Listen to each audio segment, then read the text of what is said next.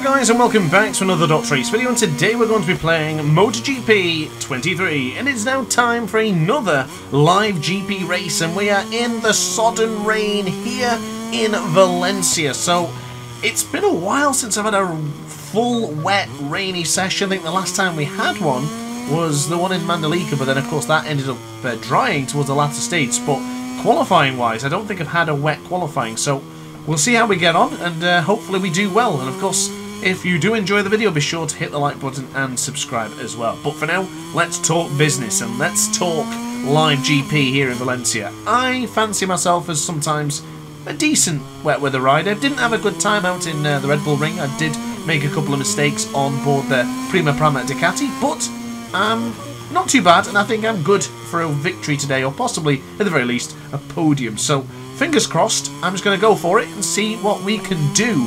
So far as it stands, Kaspar is the man who's about to set the fastest lap of the qualifying session, and I shouldn't be too far behind him in terms of position on the track. We're about to get the third split now. Of course, it'll naturally be red since no one else has set a lap time yet, and I guess we'll find out how close we can be to Kaspar 72 on board the factory Aprilia. So he's crossing the line now, and he will go top with a 142.985. I'm currently red in each sector, so by the time we get across the line, this will give us a good indication of where our potential lies for today's qualifying. Across the line, it is a 138.610. So that is 4 seconds ahead of Kaspar as it stands. So a bit of a mistake going into the Martinez Aspar corner there, so I will probably not be improving, or maybe I will. I guess we'll find out at the end of this lap. But so far so good. That's a great start. I'm happy with the pace we've shown already. A little bit slippy there upon the exit as we just see one of the LCR Hondas. It's actually Thomas we've raced with before. And Zero we raced in the previous race in Motegi, I believe it was. He's just crashed in third place. But I think only Kaspar and myself have set a lap so far. But here with the Red Bull KTM, feels pretty solid in the wet conditions. I tried the Ducati, I've compared it now to the Yamaha and to the KTM, and I'd probably say the KTM feels the best in the wet conditions. It feels good. In normal situations, I probably wouldn't choose the KTM to choose for a race, but feels good here in this situation right now. So we will, or at least are looking to be improving by 0.2 of a second. Now, there's a lot of crashes happening now, but I think that is due to the autopilot glitch. For some reason, when you get onto the pit after, or coming out of the pit and just respawn on the track, for some reason you crash immediately, so I think that's what it is, as I just abused the track limits there. I don't think, yeah, we actually lost time there, so that is not a good idea for the future. Downshifting into first gear for the Adrian Campos corner. We'll bring on the power. We'll get across the line in a moment. I don't think it will be an improvement, but it'll be close to the previous lap time. So I'm just going to skip ahead now to our third lap, or fourth lap apparently. The first lap has gone missing somehow. I don't know why that says that's the first lap. Never mind. Anyway, this is our third lap. So I'm going to see what we can do. I'm pretty much content with where we are. I am yet to see anyone else really put a lap in, so I think we should have this one pretty much done and dusted for this term, for the sense of pole position in the qualifying. But we'll put in the one lap, and maybe I'll put in some more anyway, but I'll mainly just show you the fastest ones that I'm going to do. And there is Trenchy ahead of us, so hopefully the Mooney VR46 rider won't hold us up. No, he didn't. Beautifully done from the Mooney VR46 rider. But of course, that does remind me of our championship, with the riders being respectful and showing good sportsmanship, where you get out of the way for the rider who's on the faster lap time. So good job to Trenchy there. But of course, if you do want to get involved and you want to race with me and race with the Aces, definitely join the Discord server. I don't do a very good job of promoting this. I've started to make amends, but check the description box down below and you can join the DrAce Academy Discord server for more racing and everything else to be part of the server. So I would definitely recommend, if you want to be part of the Ride 5 online championships, and if you want to even just race with me or the Aces, to definitely get yourself on board. But we lost a lot of time there a moment ago. I think we were up by about 4 or 5 tenths until I made that mistake. So that is a problem. But into the final corner, downshifting all the way to first. I don't know whether that's a good idea, but it looks to be pretty clean. Bring on the power, and across the line it probably won't be an improvement, but oh, right, last second. a 1:38.577. I think that'll do it. Let's crack on with the race. So not a particularly special lap time, but it's good enough for the qualifying, and it's good enough for pole position. So there we have Caspar72 in second place, just behind me in pole. And then in third we have an invisible opponent. I think one of the riders did leave.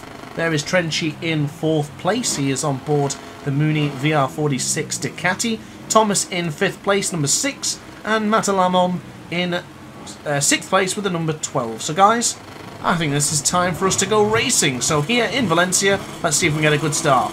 Wait for the red lights, and away. Oh, it's a long delay. Are we good enough on the power? Not bad. Not as good as the Mooney VR46 Ducati. Brilliant from the number 96. And there is Matalamon in second place. Is he trying to go for the lead? Oh, he's missed his braking mark completely. I made a bit of contact with the Mooney VR46 Ducati. A bit of lag going off here. This is getting a bit scary. And then, oh, Matalamon braked wheelie. Oh, what is going on? Is that lag? What is going on? I've made contact with Caspar and I've gone down. Oh, goodness gracious me. What on earth is going on here? An absolutely bonkers start here in this Valencia race, and I don't know what's happening with that rider in second place. I think it's the lag. Oh, goodness me. I think there's some sort of problem with the connection here, because that was very strange. But yeah, he seemed to brake really early. I don't think he did do that. I think it was just the connection going all over the place. But this has made things interesting, because I was expecting to have an easy race here, but now not so much. So we're using the power.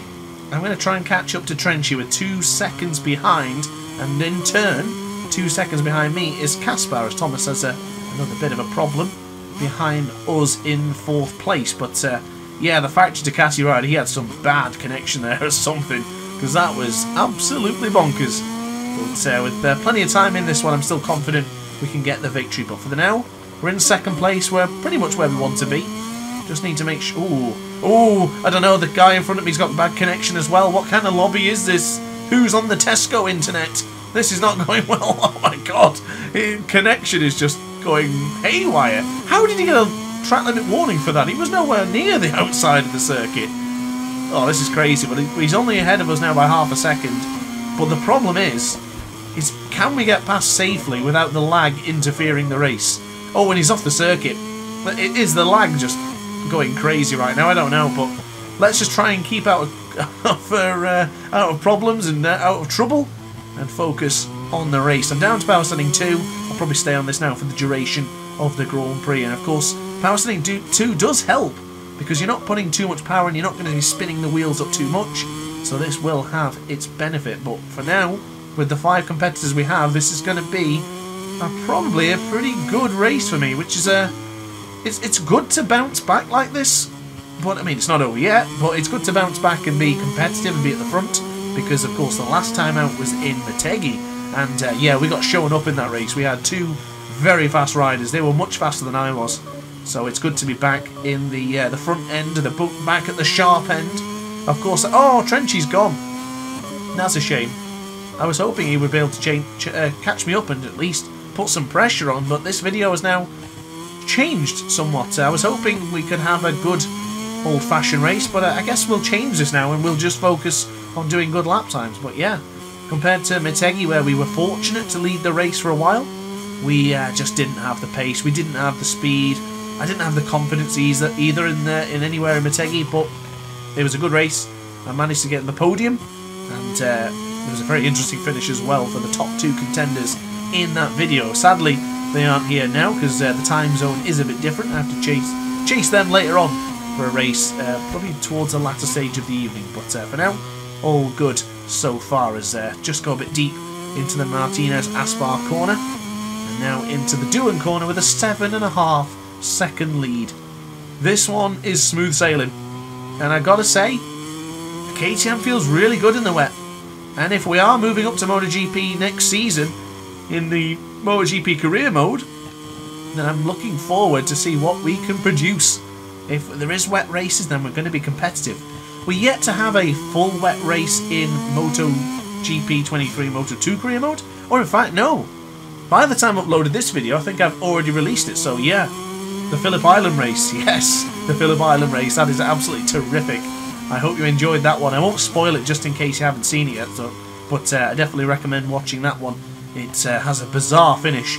Not something I was particularly expecting, but it's something I did fear. But yeah, I'll not say any more. Go out there and have a look at that race. But for now, into turn 10. Ooh, a little bit squirrely upon the brakes there, getting a bit loose going into turn 10. It's a difficult corner to get right, but thankfully we were able to save it and still produce a decent lap time at the end of it, I hope. Going into the Campeados corner. Be very careful here on the left-hand side. The autopilot has a weird bug there. I mentioned it early on in the video, of course. But yeah, very strange as we now go hard on the brakes. That's a little bit too deep. Powering onto the ride height device. I don't think it's necessary for these online races in the wet, but it's a habit I've started using, so I guess I'll keep it on. So 0.3 of a second we have lost on this lap time. Onto the brakes into the first corner. We should gain around 0.3 here in the first split.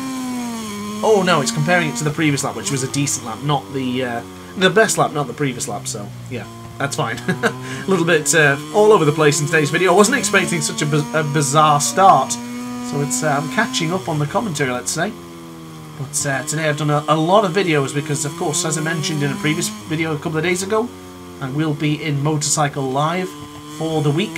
So if you're going there in Birmingham for Motorcycle Live at the NEC, definitely come and say hello to me, because I will be at the BMW eSports trailer with the Ride 5, of course, showing you guys how to play and just getting involved with the community. So yeah, definitely come if you want to see me in person. But yeah, I need to get a lot of videos done to ensure that my daily video quota is reached. Of course, I haven't missed a video in a long time, and I don't intend for that to happen here. I'm going to keep on making the videos, but if you do think my voice sounds a little bit strained, it's because I've already done like 4 today. It's like my 5th video, so yeah, I'm working overtime to get this done. So into the Campeados corner again for turn 12. We're closer this time around to a potential pole position, not pole position, race victory, but a fastest lap.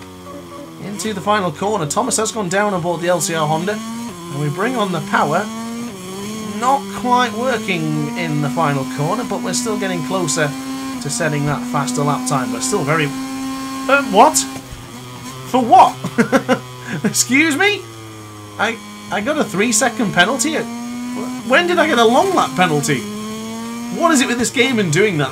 That's probably now the 3rd race I've had that. It happened in MotoGP 22 as well. I don't know what's occurred there, but I definitely didn't abuse the start. Oh well, questions with no answers. Apologies, I don't know why that has happened. If anyone knows, let me know. I do believe it's something to do with the start, even though it looks like I'm starting fine. People have said that you do need to leave it maybe a couple of milliseconds extra. I don't know. Questions, I don't know. I don't know why that's happened. I really don't get that. But we have 3 seconds penalty, and Kaspar's gone down, so maybe he's giving me that 3 seconds back. I'd rather just do the long lap penalty. But if I had the warning to do the long lap penalty, rest assured I would do the long lap penalty. But I didn't have an option. Nobody told me I had one. I don't know. I don't get this. But I'm having fun, and that's all that matters. I'm doing my best Jackhammer 4658 impression right now. Of course, recent announcement for the MotoGP eSport champion. Of course, that was won by him a couple of days ago. And I tell you what, I can't be more proud. A brilliant job to our British rider, British eSport rider. Jack's a great guy, and we've got some videos actually planned together very soon, so I hope you're interested in that. But yeah, terrific job for the MotoGP eSport champion. What an incredible accomplishment that is. That really is. It's just absolutely fantastic, so great for him. I don't think it compares to the ride for DrAce British Superbike Championship, but I'm sure he'll enjoy both very much. But anyway, actually speaking of, the Ride 5 Championships are coming back soon as well. I mentioned earlier, join the Discord server if you want to be part of those championships, and I might even get some done on MotoGP 23 as well. Who knows? There's a lot of content still planned for the future. But into the Nico Troll corner, we're looking quite good. Apologies, I've not really commentated much on this race so far because there's not really much to see. I just wanted to do my best job putting in good lap times and staying consistent in the wet. Of course, when we had that Assen race, most recent Assen race, was when we had to face against 2 cheaters, and here we go. when the rain came down, we were by far the superior one, and it seems like it here today. Maybe this race would have been a lot closer if it wasn't so rainy. But right now, the Rain Master as it stands, and I am very much enjoying using this KTM. It's inspiring me, you know. I've never found the KTM to be very useful. I always find I don't do particularly well, but I like it. It feels really good, and of course, rocking the, I think it's a new Sergio 23 helmet. You may or may not have seen that before, but yeah, it feels good. I'm liking this. It feels great in the wet, but I have gone for the full soft option combination as well, which, oh, I almost lost the front then. That was scary. We are approaching the back mark here in 4th place, so we're going to have to be a bit careful now. Hopefully he doesn't make a mistake and take me out. And I don't think he's going to try and take me out. We have seen that before, but I don't think that's his intention. But I guess we'll find out as we go into the Doohan corner. But he has the problem with the lag. He does have the problem with the lag, so hopefully he waits for me to get past. Never mind, he definitely doesn't want to. He didn't want it. He didn't want it. He's getting the blue flags and he doesn't want them either. Look at the lag. Oh, the connection's all over the place. Get out of the way, sunshine. Oh my goodness. Where is he now? Oh, it's so strange. Oh, he's gone down. What a crazy moment that is. You can't predict anything when the lag's like that bad. Wow. As Thomas has gone down now for 3rd. Where is he on track? He's in the Campi-Heros corner. Kaspar's just coming into the... Well, he's come out of the Nico Tyrrell corner now. And here we are in turn 8. So that's what a 20-second lead looks like. Ignore the rider behind me. And then there is Kaspar going into the Angel Nieto left-hander, I think it is. I can't remember, actually. I'll probably feel... I don't remember what that corner's called. Is it the Cito Pons corner? We'll find out in the next lap, but for now, I don't remember. But now, into turn 12, as Matt Lamont has gone down. He is down into turn 10-11, so he could be lapped by Kaspar very, very soon, actually. Of course, channel member is Kaspar. If you want to join the channel membership, you can do so as well by joining in the link in the description down below. Of course, gets a few perks for the channel. You get to have a funky little badge at the end of your name, and you do get exclusive access to some emojis as well. And most importantly, it does support the channel, so I do appreciate all my channel members. You get to see your name at the back end of the video in the outro. It's into turn 1, the 0.3 of a second gap, or 0.3 of a second improvement on the fast lap earlier on, is still looking promising. I've got to try and get into the 137s before the end of the video. That's a big ask, because we do need to find 6/10s. And we don't really need to push that much, but I'm tempted. Maybe I'll go into power setting 3, but with the tyres as they are right now, it's probably not going to happen. It'd be foolish. But yeah, Matalamon's gone down again. Kaspar is now right behind him. He's just approaching the Nico Tyrrell corner. Are they going to get through safely? I think he's done him, but I guess we'll notice in a minute. If anyone goes down, if you see a crash symbol on the left-hand side, then I assume it's one of them two. But they're still neck and neck, though. He is hard to get past, though, with the lag and the connection issue. Now into the right-hander. Of course, we made a mistake here on the fastest lap of qualifying, but it didn't cost us too much. But again, into there, I just don't have the confidence. Not in the wet conditions. I feel like I can brake harder there, but I just don't want to. I haven't got the confidence for it, so I'm not doing it yet. But into the final part. I do apologise that this video has not been the most interesting of live GPs, but more than anything, I'm just happy to be back in the top spots, fighting for the victory, and it's nice to actually have one of these races every now and again. Just one where you can just chill out, chat to the viewers, talk rubbish, and just have fun. So that's basically what it is today. So it's a nice, easy one on my throat today, as you can tell already. It is pretty much going. I'm struggling to get out a few words. There's a couple of croakiness in the voice, but it'd be well worth it to know that there's content done for every single day I'm away. Because I just can't do content when I'm in the hotel. I could try, but it wouldn't have my brilliant quality mic or even good quality videos, because of course I'd be recording on a laptop. Or maybe on the Steam Deck. Maybe I could do a video on that. Can you believe it? I just did the Steam Deck. I bought that a couple of weeks ago. And they just announced the Steam OLED for just priced like £50 extra. So yeah, minor faux pas from the doctor there. If I knew that, I would have waited. But it's okay. I still very much like the Steam Deck, and I have a video promised to come out very, very soon. But we are now approaching the final couple of corners of today's video. We are up by a bit, so we might improve the lap time on the final lap with tyres not looking too hot. So good stuff on board the KTM as we now go into turn 11, 0.3 of a second up we are. 4 oh no, we lost a bit of time. Oh no, it's back, it's back. It was just misleading. And now onto the brakes into the Campieros corner. Tight as you can to the apex.